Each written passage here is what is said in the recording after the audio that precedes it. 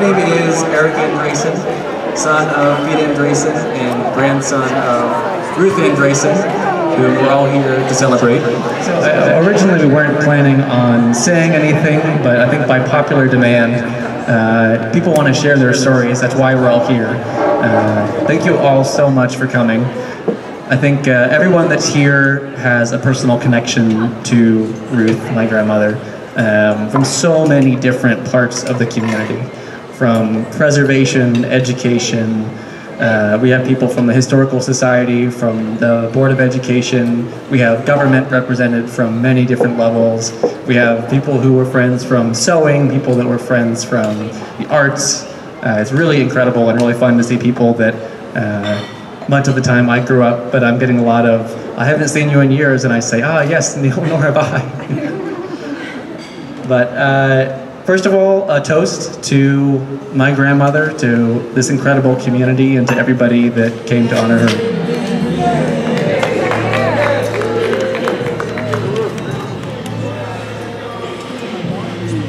We even got some music for you.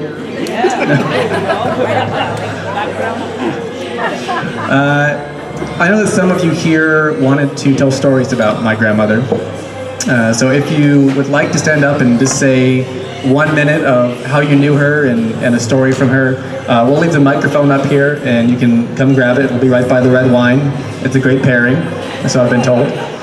And I think that's it. Thank you very much. I'm Pete. I'm the son of, and I think I know pretty much everybody here in one way or another. And everybody here has been part of a dynamic, multicultural, incredible community. There we go. And I want to thank you again, as my son said, thank you for being here. Mom, there's so many stories about Mom. And for example, the caregivers over there that we now know can lift 150 pounds. And the people who came by and distributed medication and all of the people that were involved in her life. One of the stories is that Salvador Munoz used to come over when she was housebound from COVID and sing to her on her front lawn. And the other thing that was interesting was he asked her, what were the songs of your childhood? And if you know my mom, you know she had an incredibly multicultural and disrupted childhood. And so she told him, he went and looked up the songs and sang them on her front yard during COVID. So I'm going to give the mic to Salvador here and see what happens. There might be an interpretive dance involved, I don't know.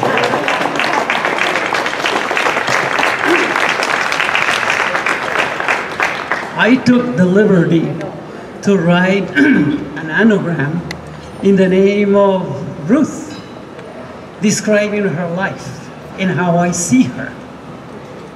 Because we do in activities in the community for the Day of the Dead, but actually it's the Day of the Living, okay?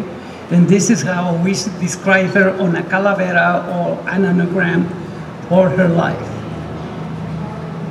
And it all begins with her name up and down saying Ruth Andresen. Ruth, historical cultural matriarch, under your passion awakened desire to save historical places, heritage, above all, Salinas Valley.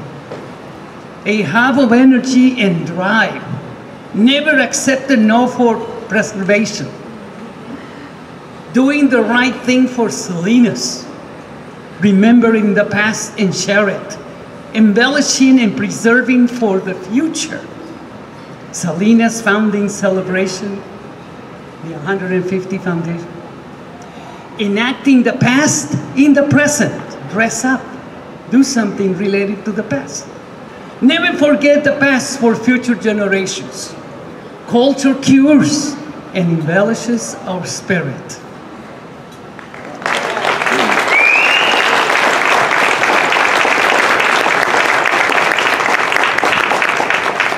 Now I'm going to reenact her 101 birthday celebration that we did it on the lawn. And then she says, Salvador, come, sing. I want to hear it in Spanish. Okay. So I sing it once, I sing it twice, I sing it 3 times. So I'm going to just sing one little stroke for that, only once. Qué linda está la mañana en que vengo a saludarte. Venimos todos con gusto y placer a felicitarte. El día en que tú naciste, nacieron todas las flores. En la pila del bautismo cantaron los ruiseñores. Con placidez y flores, hoy te vengo a saludar. Hoy por ser tu cumpleaños, te venimos a cantar.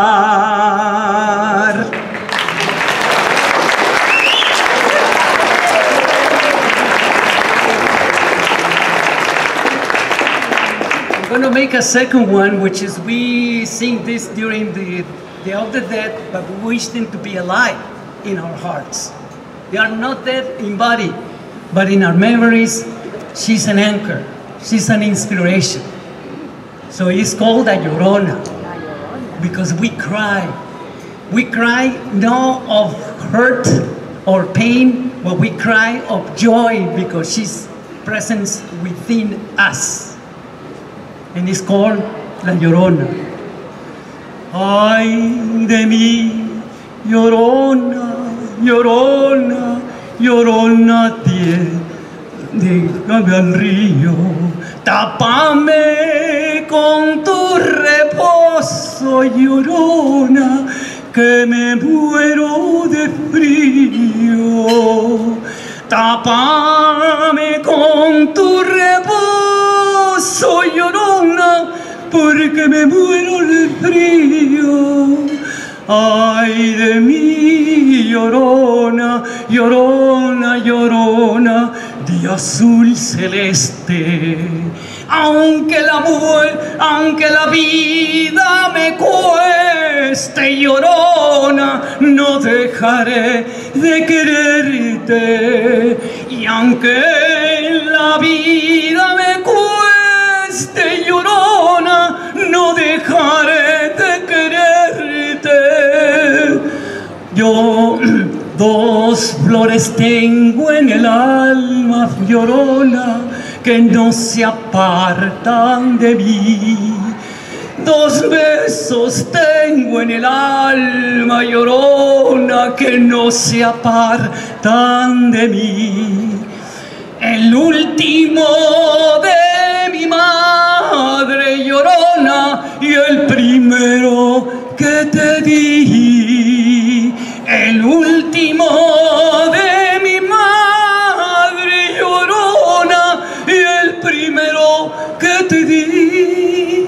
Llorona.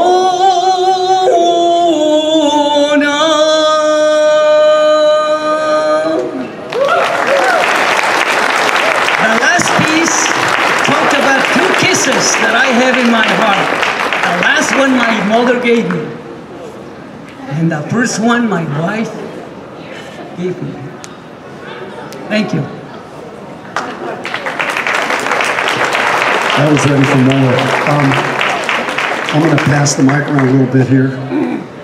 The funny part about all this is that my mother didn't want a service. She didn't want a memorial. She didn't want a funeral of any kind. But we, the kids, have overruled her. So let's make the most of it.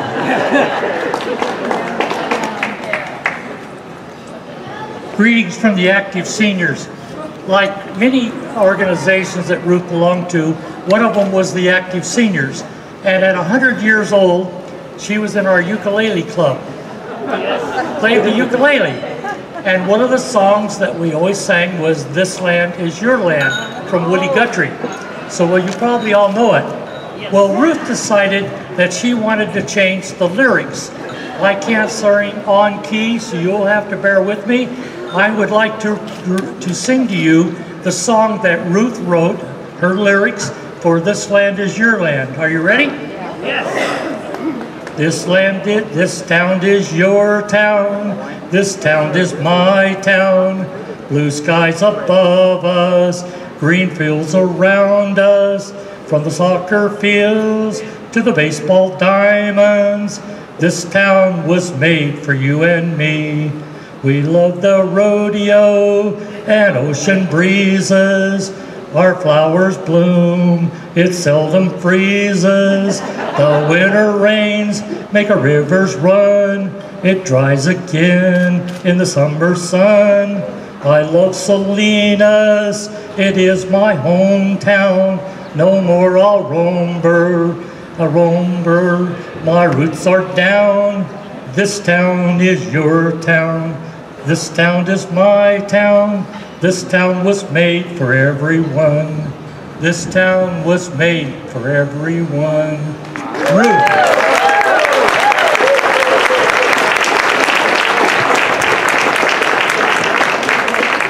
Okay, Sam, you're up. I think he's going to tell a story about the time we put a rattlesnake in the freezer to cook it. And then she cooked it. She thought it was Swiss sausage. Is that the story? She probably, well, thank you very much. Ruth was really a woman of all seasons, and just, you know, I think everybody here she was your best friend, and that's, you know, what more can you say about somebody? She was graduated from Stanford with a degree in geology, and somehow she and my dad got together, and I think he helped get her appointed to the State Coastal Commission, which he was on. And they would travel all over the state together, and I would hear stories that Ruth would tell. And about two weeks ago, she just kept saying, "You gotta come to the house. I have to tell you stories." So I went over there. I wish I'd had a tape recorder. And I sat there for about an hour and a half. She was so livid and so keen on remembering every factoid of history. It was just amazing. And then she asked the nurse, she said, "You have to leave the room now. I want to tell Sam a story about his dad." They did travel a lot of places together. But the one story, I guess it has to stay in Salinas, right? They were at a Coastal Commission meeting in San Diego, and my father said after the meeting, he said, "Let's go down to Tijuana and see Mexico." So she said we got down there, and it really got late, and we decided, can we stay in Mexico? And what will the staff think when they find out we're not there? And somehow my dad convinced her that maybe it'd be all right to stay in Mexico, and she said, and we had to sneak back, and we were like little kids worried that we might get caught. But what was interesting about that relationship is my father was in politics, and he was a Democrat, and Ruth was a Republican, and he convinced her that she ought to be in charge of the Republicans for Farr. So she did that, and a great supporter of Fred Farr.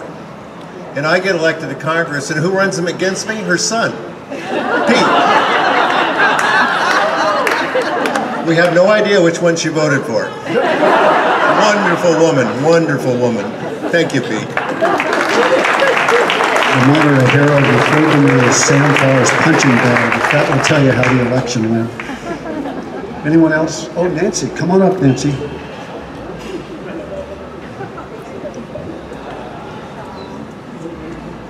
Now, Nancy, you were superintendent of Monterey County Schools. Oh, I was. When I worked, I've known Ruth since 1992. And from the first day I came to the County Office of Education and entered into the room, I was approached by this incredible, vibrant spirit, this incredible person with a passion for life and joy, an incredible wit and sense of humor. And I'll tell you, every conversation with Ruth was an experience that you'll never forget. She was so full of life and so full of joy about any topic you would give her. You present any topic, and a conversation with Ruth was a lifetime experience of just wanting to know more, her interest and her enthusiasm for whatever it was. We went to I took her to the Monterey County Science Fair, and oh my goodness, that was hours long, because we went to every single project. And at every project, Ruth was just enthralled with the work the kids did, and then she went deeper and deeper into the topic, and she knew about it. Then we'd move to the next project. It was a completely different aspect of science, and there was Ruth delving into it, and I was just following with her, listening and learning. Just an incredible spirit that she had.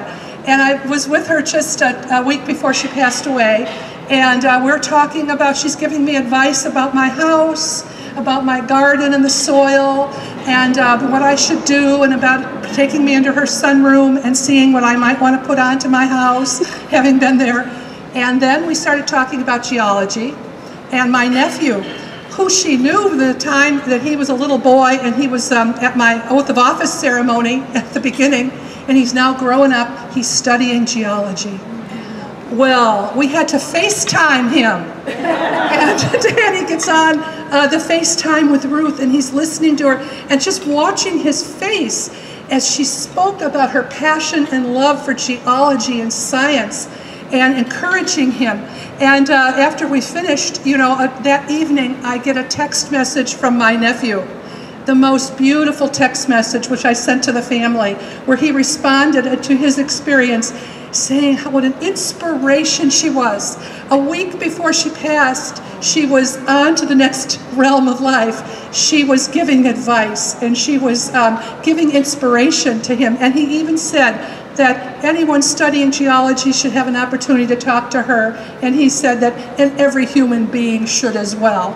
And there was just this incredible beauty about the way in which, to the very last moment of her last breaths, she was still so full of life and energy, and full of the wit and the humor was the other thing, that in the midst of these deep conversations that you'd have with Ruth, there was always the spirit of humor and wit that would come through, that would just leave you thinking.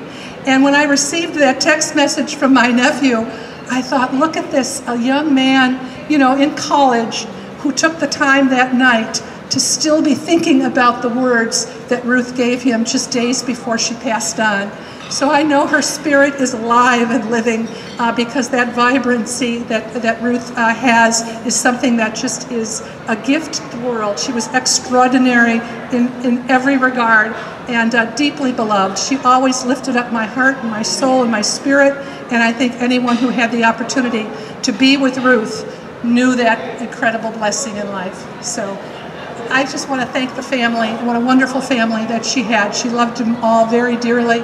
I knew about all of you, and I didn't know about the latest, the partner though, for Eric. That was a new person. I'm so glad that Ruth got to meet you too.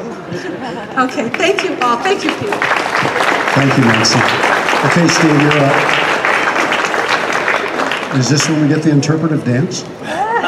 No interpretive dance. Ruth Andresen was a force. I took calls from her on every aspect of Salinas local government, and I was talked into a few things, including chairing Founders Day, our 150th celebration of our city, getting our Historical Resources Board established. She had so many great things to say about our community, and as I dug deeper, those stories got richer and exciting. She brought her life's experience to Salinas, a worldly view that was filled with travel all around the globe. If she saw something neat, if she read something out of the ordinary, she brought it to the attention of people that could make something happen because of it. I kept a file called the Ruth File. It was just filled with all of these bizarre ideas that she may have picked up in Sunset Magazine, read about in a newspaper from the other side of the country, or just thought up in the middle of the night. She set an example as a citizen because she was so involved in her community. The 50 years on our school board. Oh, and by the way, she was the first woman. She could handle a sidearm. She could dress out a deer. and she could dress down about anybody if they needed it. And because I'm now running the chamber, here she is, Member of the Month back in 1974. Just incredible. You know, I think we salute her, but more importantly, as tempting as it's going to be tonight to lay on the couch, to just roll over for another day, let's get out and do something. Let's go out and make a difference. Let's preserve our history, inspire somebody young, and hang out with somebody very creative. There's a lot of creative people here. I've never seen a better collection of colorful folks than there are here today, and Ruth did that. So let's lift our glasses to Ruth Andresen and say, thank you, we love you, we celebrate you. Thank you, Steve. This is Martin Vonnegut. Thanks for the introduction.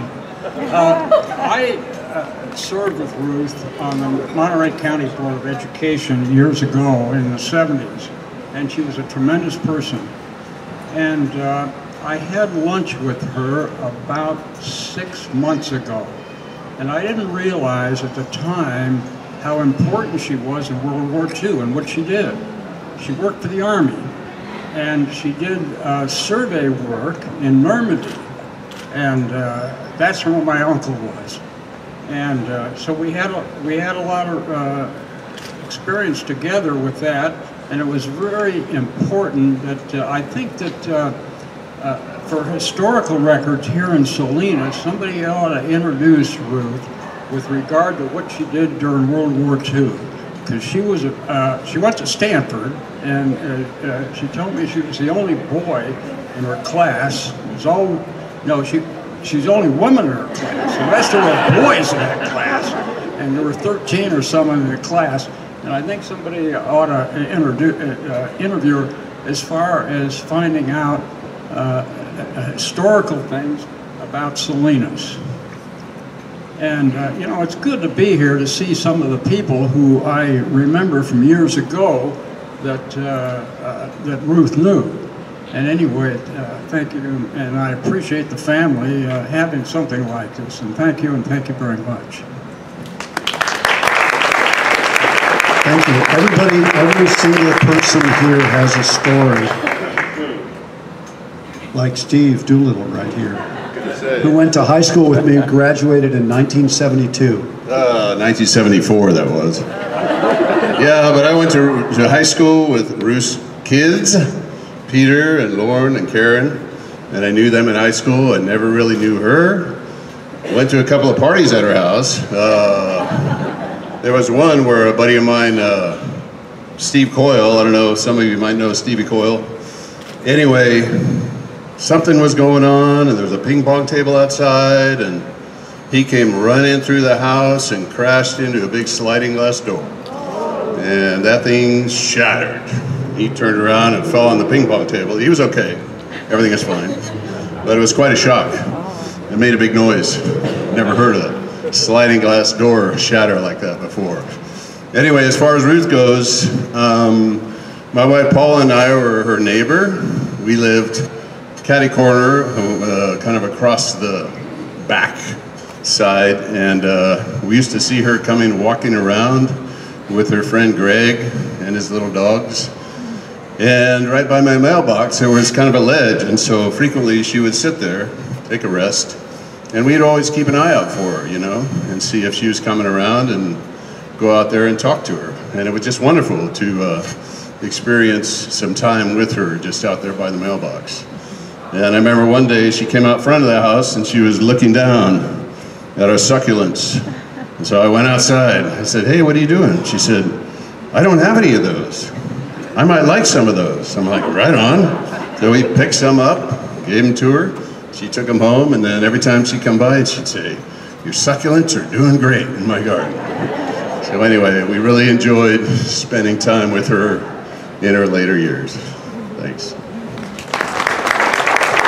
Thank you, Steve. I forgot that you're a young child. Class of 72 here, class of 74 there. Like I said, everybody here's got a story from Mom, or with Mom.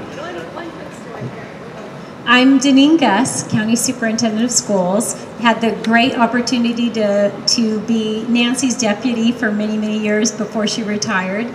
And I just want to share a quick story with Ruth. So, as you know, students take field trip to the First Mayor's House. So years ago, I go into the First Mayor's House on a field trip, and Ruth is there spinning, right? All the spinners. And she looks at me and she says, Deneen, I just want to tell you, I know you're going to be the new county superintendent because Dr. Katowski is retiring. I want to make sure that you get all of the kids from the schools here. Like, figure out a way to get all of the students here on a field trip. And I said, oh my gosh, Ruth, I'll try.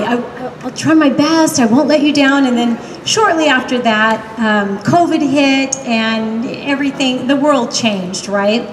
So I'm just really, really pleased to say, prior to us even knowing that Ruth only had a few days left, prior to that, we had already arranged a field trip for all of the district superintendents throughout the county to come and do that field trip that Ruth wanted them to make so badly. So this Thursday, county superintendents meeting, they will be taking a field trip. They'll be going to the First Mayor's House, the Train Museum, the new Welcome Center, and I know that that is what Ruth wanted so badly, in hopes that then, right, if all the leaders can see these amazing places, that they will ensure that their students get to come and visit. And so I'm so sorry I didn't get the opportunity to tell Ruth that we were making this happen, but this coming Thursday, it's going to happen, and it's all in honor of Ruth and her desire to get our kids to these historical places. So we're so thankful for Ruth and the great work she did. Thank you, Ruth. You want to talk about Mom's our last conversation? Anybody? No? No? Okay. Eric, you're up. Okay. When we published my grandmother's obituary, we also left my email address for people that wanted to share their stories and couldn't be here. So this morning there was Ron Wormser, who's a good friend, and he wanted to be here but woke up this morning sick. He wrote me a note and asked me to read it out, and wrote me a beautiful essay. So this is from Ron Wormser. He says, "It was my privilege to meet Ruth when, out of the blue, she called one day about 10 years ago, wanting to know if I might consider helping her with a project for the first mayor's house, where she was a board member. I was still relatively new to the area, having retired and moved here with my wife in 2007 from Philadelphia after a 40-year career in nonprofits. Ruth had learned of me from an article in a newspaper about a recently published book I'd authored about fundraising for nonprofits. As she later explained, she had seen something in my picture that accompanied the article that led her to think I could be helpful. Yep, that struck me as a little scary as well. While we talked, one thing led to another, and not only did we end up working together at the first mayor's house, but engaged with each other as friends and colleagues until her passing. The Ruth I came to know was first and foremost an educator, convinced to the depth of her intellect and soul and the importance and power of education, of a good, solid education from the get-go. She was equally committed to doing anything and everything in her considerable capabilities to make sure education both necessary and available to as many as possible within her orbit, regardless of age, origin, or capabilities. If she knew you, you were her student, and she was intent on furthering your education. Not a conversation or meeting went by without a suggestion or firm nudge of a book, documentary, or some other resource to expand my horizons. This, of course, reflected Ruth's own insatiable interest and curiosity about knowledge for knowledge's sake, and for the world around her and beyond. How many centenarians do you know who are active members of not one, but 2 book clubs and still voracious readers? Among the many lessons I learned from Ruth's remarkable life, which included a record of public and community service which is breathtaking in its breadth and in its length, was her gift for aging gracefully and with humor. As the years ticked by and the aging process took its toll, and while I wasn't there during the private time, at least in our hours together, her grace and invariable good humor always prevailed. Her only recognition of the ailments, discomforts, failings and indignities was to make light of them and most often joke about them. To the end, Ruth remained an educator, the teacher. She always was, showing the rest of us and leading by example an exemplary life of service and dedication. It's my privilege and honor to say Ruth was not only my friend, but more my teacher. From Ron Wormser.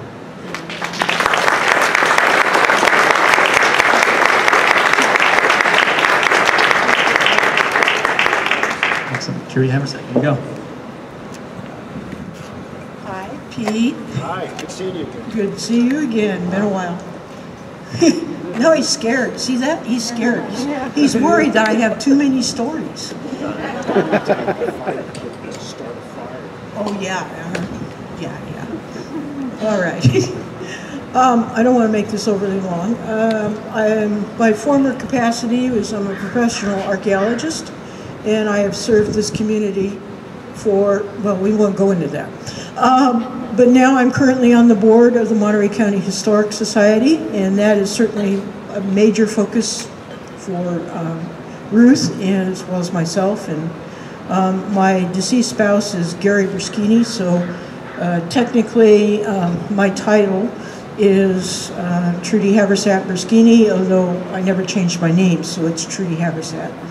And I so want to tell you, you know, it's like Ruth was so dynamic, and we all know that, but she's a major point to tell you that it's not how old you are chronologically, it's how old you think you are. And our culture tells us that you're old, to sit down, shut up, don't drive anymore, you're too old, you're too old. And yet, from Ruth's perspective, I'm sitting at a table with a bunch of youngsters. I mean, you're young enough to be her kids. And yet you're running around thinking, you got gray hair now, you're old. You know, you're not old unless you think you are. And she would want you to know that. And then I will kind of go off to a funny story. Well, not totally funny story, but you remember back in '94, we had this little flood. Actually, it's 95. I was a busy year. I had people dying, we had the flood, you know, it's like, and I came back from a death in Los Angeles just in time for being flooded out of my house in Salinas. And we wound up sitting in the back of our truck at the intersection of Davis Road and Blanco, and we appeared on the TV. We were on the news because, you know, like the news is looking for those pictures. And so we were sitting forlornly on the back of our truck wondering if the building that we lived in, which is that beautiful white Victorian that's on Davis Road, and was going to be there in the morning. I mean, we were literally waiting for the sun to come up to see if it would still be there. And in those days, not everybody had a cell phone, but there were cell phones. So we had borrowed a cell phone to notify some of our friends who were going to it was one of those things where you go and buy boats and whatever, fishing kind of shows. And tell them, please don't go to that show, pack up a generator and some hip boots and come visit us. And as we're sitting there and the light comes up and the TV cameras take pictures of us and they put it on the morning news, well, here comes knock on the side of our truck. Ruth saw us on TV. She recognized that intersection and she brought us a cup of hot coffee. So I still owe Ruth that cup of hot coffee. But you know, she was such a force to be reckoned with. She going like, well, yeah, you know, I just live in the neighborhood here. So she made us coffee and she walked out to give us coffee. And I just, you know, there's so many stories like that. She was just an incredible person and a force. And she'd also probably want you to know that you're sitting on where basically Salinas started. I mean, any of you here that don't know that, Salinas started at the bend in the river, and we had what basically was called the halfway house. It's because it was halfway between and halfway between. And there used to be races to see the wagons coming that would stop at the halfway house. Well, then next to the halfway house, a little wooden structure was built that was the first hotel. And then the next generation, that hotel, which was wood, was kind of slipped to the back, and another building stood here, and that was called the Abbott House. And then that became the Caminos Hotel. And then the Caminos Hotel came down in the '89 earthquake, much to the distress of many of us. But behind us, thanks to the Taylors, we basically have the Phoenix Rising here. And so this is a very appropriate place for somebody who so loved the history of Salinas to be celebrated. And with that, I leave you. Thank you. Thank you. Well, I just want to say one last round of thank yous. First and foremost to my family, and obviously to Ruth's family. I know my dad is just speaking, has been at her house every day, bringing her food, helping her. Renee Guyton has been incredibly loving to my grandmother over the years. Lauren Andresen in the Hawaiian shirt flew in from New Hampshire, dropped everything. She's visited my grandma for weeks at a time over the past couple of years.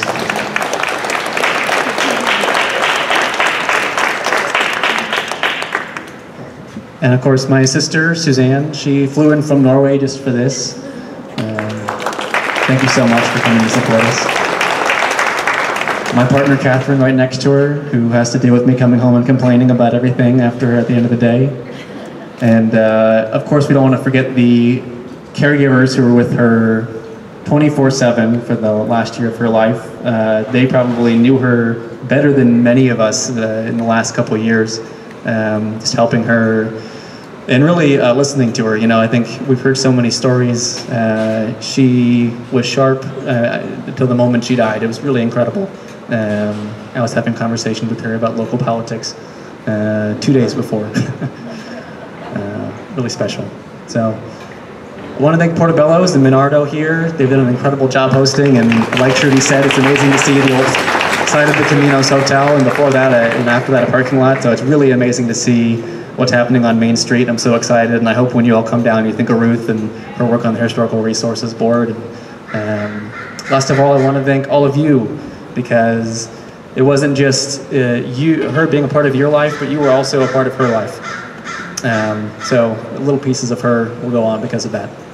So thank you so much for coming. If you have any stories, please feel free to send them to me or come up and tell me. And yeah, thank you so much.